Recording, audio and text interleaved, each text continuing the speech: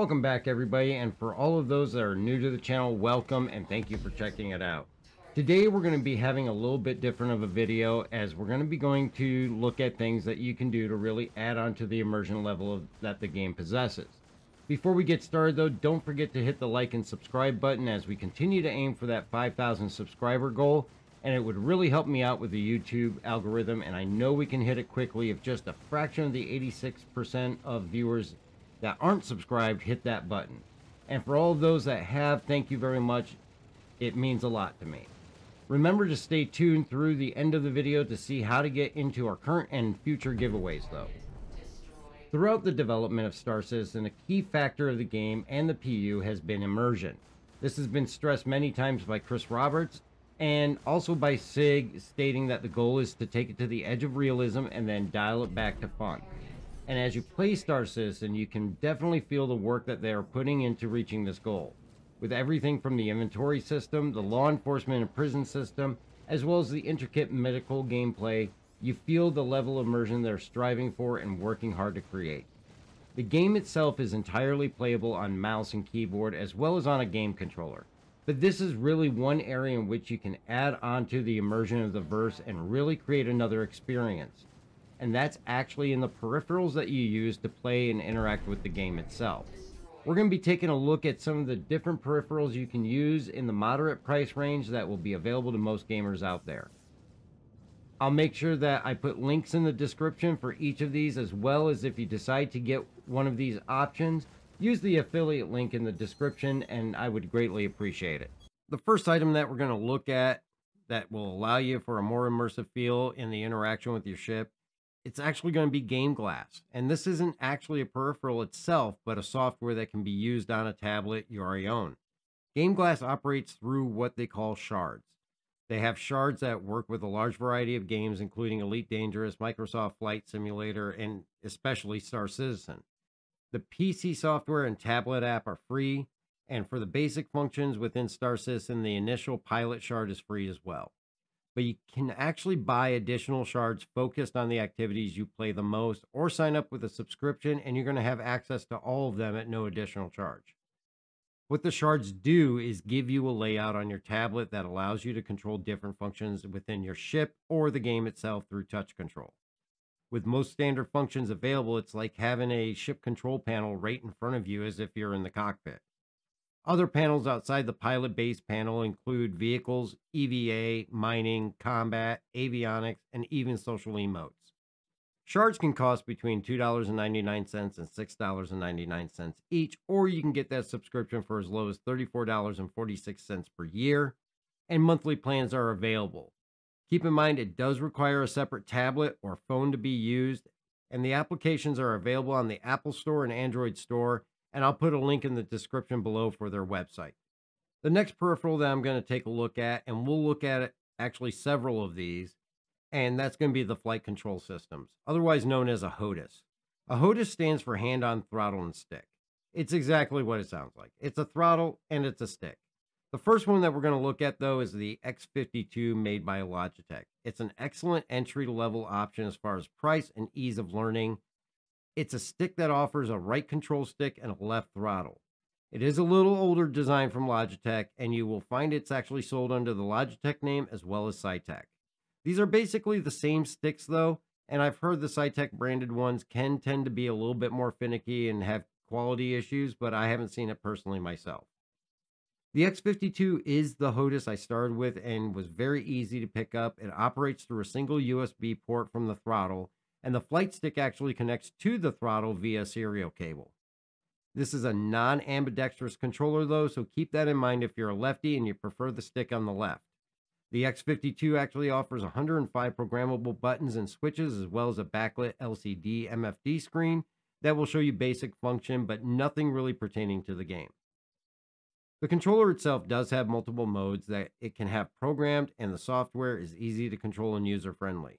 The controller itself is a pivoting throttle with tension control and offers plentiful buttons and switches to be able to map most every ship control and function at your fingertips.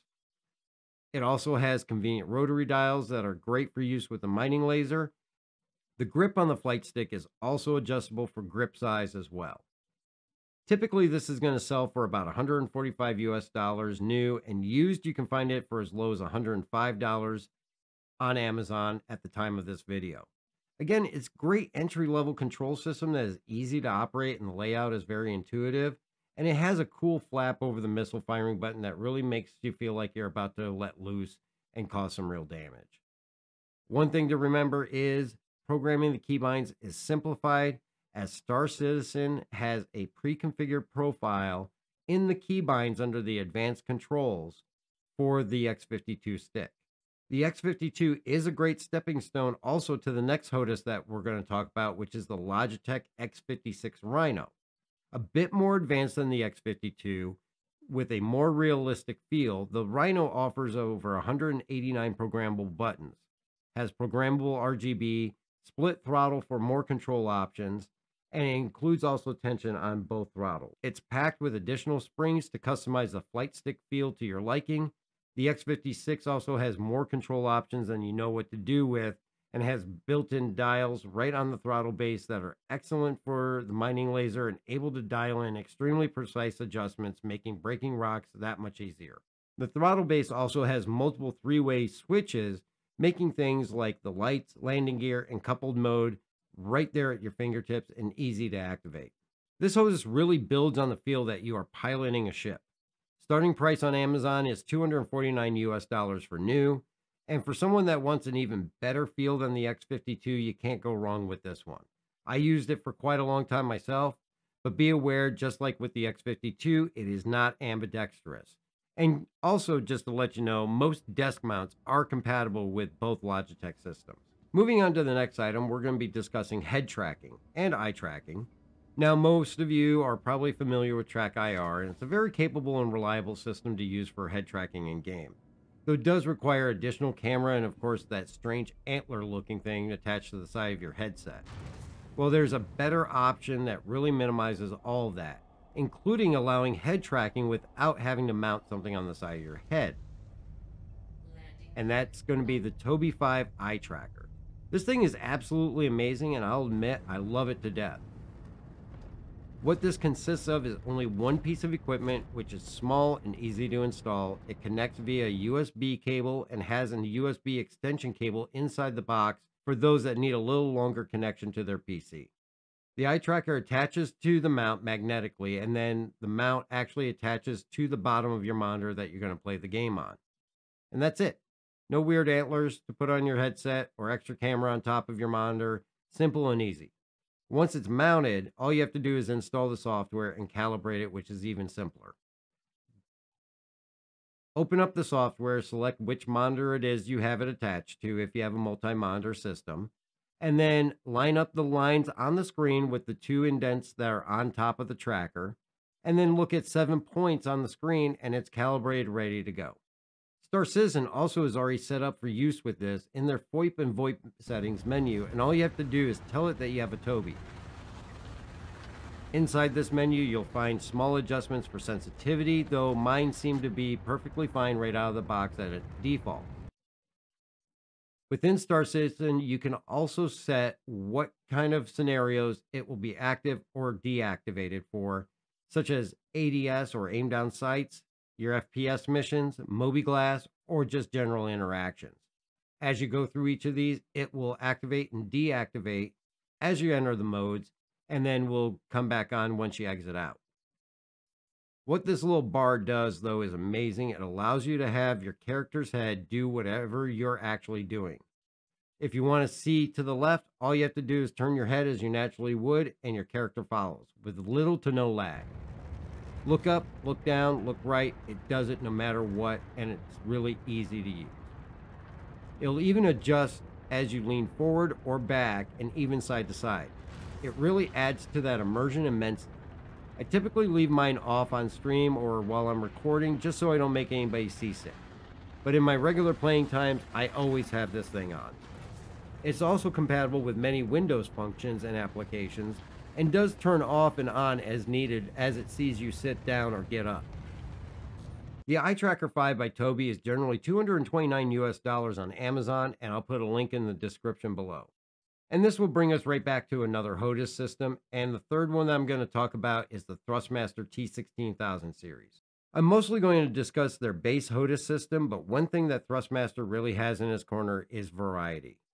They offer setups that consist not only of the standard Hotas, but also a racing version with wheel and pedals, Flight Pack, which includes the Hotas with the pedals, Space Sim Duo, which is a dual stick setup, as well as just the pedals on their own. If we look at the Hotas setup, though, it's actually a very basic design. The flight stick has 6 buttons on its base, as well as a slider on the back that you can use for your mining laser, and then it has a single action trigger with a multi-directional hat on top, surrounded by 3 additional buttons that you can map for whatever you need.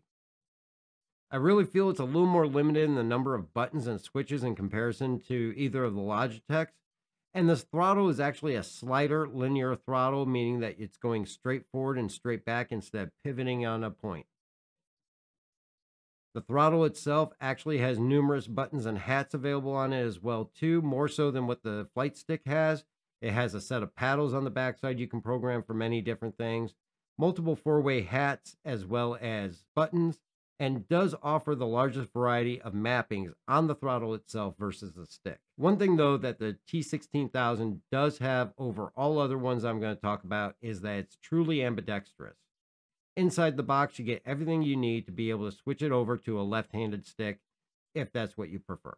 The overall feel of the Thrustmaster is definitely different from the X-52 or the X-56 that have a more realistic feel versus a very plasticky kind of toy-like feel to it. And with the loss of a number of buttons on the controller, it means that you're going to be going back to the keyboard more often than you would with the others. But the availability of a variety of configuration definitely earns it a place on the list today. My biggest recommendation, though, if you go with the T16000, a better option may be to do so with the Space Sim dual stick, as that really, in my opinion, offers a more immersive feel and a higher level of control for your ship as you're flying around. The T16000 Hotas system is available on Amazon starting around $160 US, and to go with the Space Sim Dual, you're going to be looking at a price increase up to $197 US. These sticks, as well as all the others, are designed to sit on top of a desk, though especially with these ones because of their lightweight compared to the Logitechs, I really recommend getting a desk mount system that would hold it in place, as these tend to definitely shift around, especially if you're in a high-stress dogfighting or PvP kind of situation. A good mount that is compatible with all of these ones I've talked about so far is the J-Pein desk mounts that are available on Amazon for about $60 US each. And these will work with the T16000 as well as the Logitech systems, utilizing the correct bracket that comes in the box. So this is going to bring us to audio. And what's immersion without sound? To be honest, I'm not a real audiophile nut, but I know what I like when I'm hearing it coming through my headset. One of the headsets I love and I religiously use myself is the Razer Nari Ultimate. This is actually a wireless headset designed by Razer that offers a ton of features. It has wireless 7.1 surround sound. It also has a retractable mic that slides right back into the headset and out of the way. It's got Razer's HyperSense and THX spatial audio, and it also has haptic feedback. And yes, haptic feedback is in vibrations on the side of your head. And believe it or not, it actually can increase the immersion of the game. The Razer HyperSense is the key to the haptic feedback, as it converts the sound into dynamic touch sensory feedback that flows left to right and is adjustable in intensity depending on where the sound is coming from in game. Completely compatible with the Razer Synapse system, the RGB is programmable, and the haptic feedback has an adjustment for intensity so that you can really set it to your comfort levels. What you'll get in the box is going to be obviously the headset, a USB dongle, as well as a USB A to C cable, so that in times of low battery, you can plug it into your PC and use it as a wired system. Battery life, though, is usually not a problem, as it's got an 8-hour battery life, and I've done my 12 and 24-hour streams with these things, and it definitely lasts that 8 hours, at which point I usually go to my backup Barracuda by Razer until those charge back up, as my PC is a little further away than what the cable will reach. The Razer Nari Ultimates also have extreme comfort. With deep cushioned ear cups, these things stay on my head for 8 hours. I take them off and it feels like I wasn't wearing them at all. It's got crystal clear sound, and the Synapse also offers an equalizer to adjust to your liking for your preferred audio. It also has an additional bass boost through using the Razer Synapse software. Direct from Razer, these are going to be around $199 US, but you can actually get it for a much better deal. Refurbished, you can actually get them on Amazon for as low as $89. Brand new on Amazon, they're going to run $189, but I've seen these things at Best Buy for as much as $159 US new. I definitely recommend these to anyone that is looking for an immersive sound experience in-game from a headset. And this is really going to bring us to the final peripheral that I wholeheartedly recommend, and I have it myself, is the VKB Dual Stick HOSAS system. Now, we did discuss the T16000 dual stick system that they have, but this blows those out of the water. Slightly different than a HOSAS is hand-on stick and stick. This means you don't have a sliding or pivoting throttle handle, but another flight stick for control. And as far as performance for your money, you cannot go wrong with the VKBs. Specifically the Gladiator NXT. The NXT is actually sold as a single stick and base, but offers a left and a right hand option.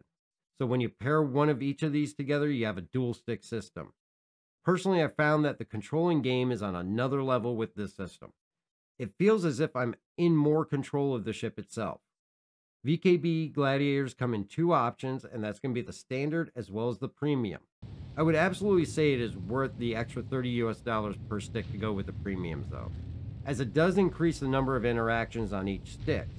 With an additional rapid fire trigger, an additional 4-way stick at each thumb, an additional 8-way analog stick, programmable RGB LED as well. The extra controls are well worth the upcharge, and all VKBs come with an additional tools and springs to maintain your sticks as well as an extra set of screws. You can also find that they now offer the availability of an omnidirectional throttle for any of you that really want that push throttle action that you get with a Hotas. The shipping on these did cost a little bit more as they come from overseas, but arrived in about 8 to 10 days. They do require assembly of the stick into the base, but this is very easy, and there are video links on the website for a very detailed step-by-step process if you're a little uneasy about it. The versatility of these sticks actually continues to grow as VKB now offers a range of side extension modules built to attach directly to the base. These range from an avionics panel, a throttle quadrant, and side extension module. Now, all of these modules can be used as standalone devices, but really shine when they're attached to a Gladiator stick. I actually use one of each module, and the throttle quadrant makes mining super easy and precise as you control the laser with the lever. A set of sticks and bases will cost $300 US, not including the shipping. And if you decide to go with an attachment, they range from $70 US to $99 US. VKB even offers a rudder pedal separate that is compatible with all of their systems for $215 US.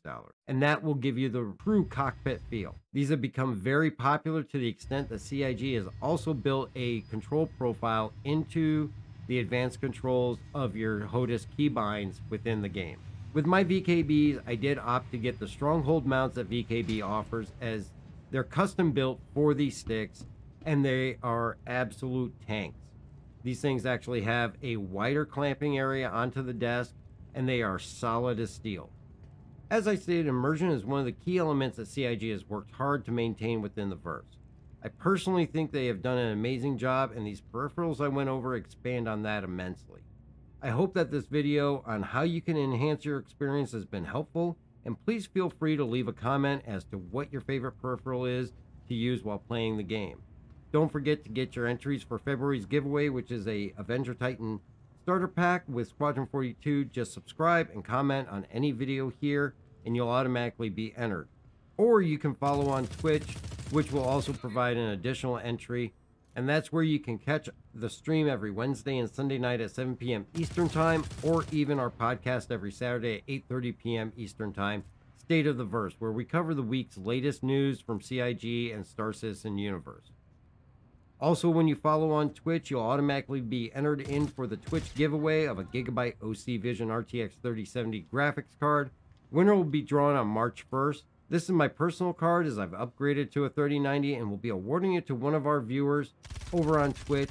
I'll also be giving away, starting March 1st, an exclusive for YouTube, the Tobii Eye Tracker 5. As of March 1st, all you gotta do is be subscribed, comment on any video to get an entry, and the winner will be drawn on April 1st. I want to say thank you to everyone for checking out the video, and if you'd like to support the channel, check out the Patreon or the merch store, or hit the join button above and get a membership for as low as 99 cents. But thanks again, and everybody be safe out there, and we'll catch you next time.